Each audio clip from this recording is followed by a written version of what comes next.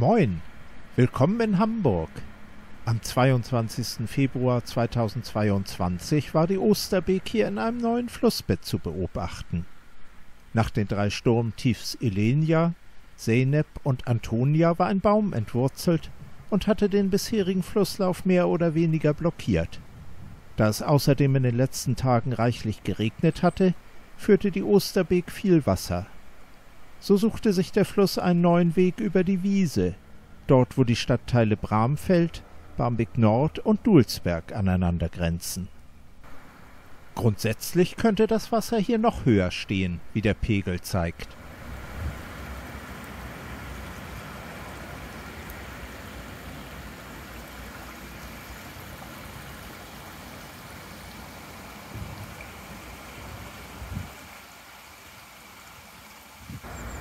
Auch die Enten nutzen den neuen Wasserlauf.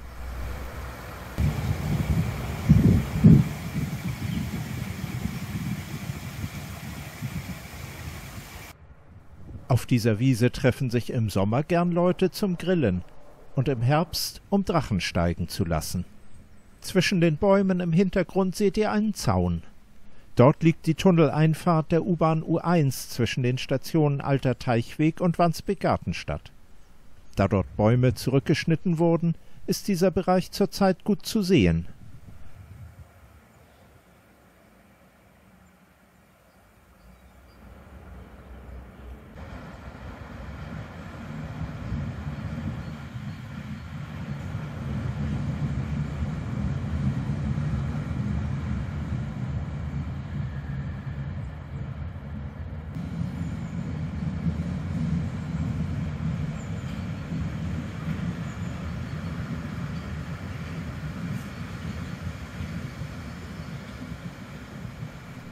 Normalerweise wird die Osterbek hier in einem Düker unter der U-Bahn-Strecke hindurchgeleitet.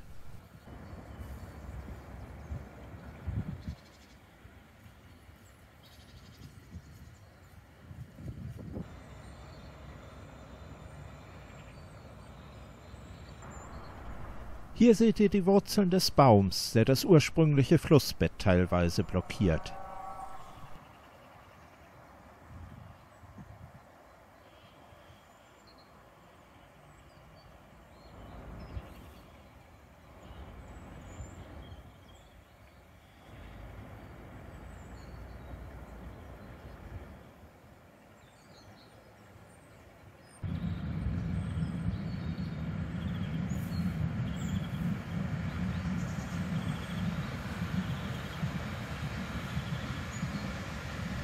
Noch ein paar Ansichten von der Fußgängerbrücke auf die U-Bahn und die veränderte Umgebung.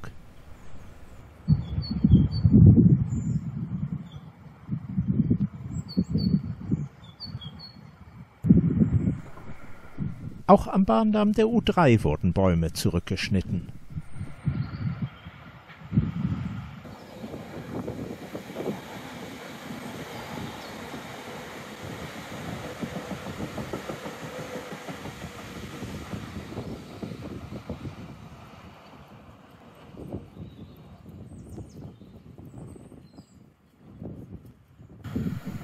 Neben dem U-Bahn-Trog stehen ebenfalls Pfützen, da es viel geregnet hatte. Damit sage ich für heute Tschüss und bis zum nächsten Mal.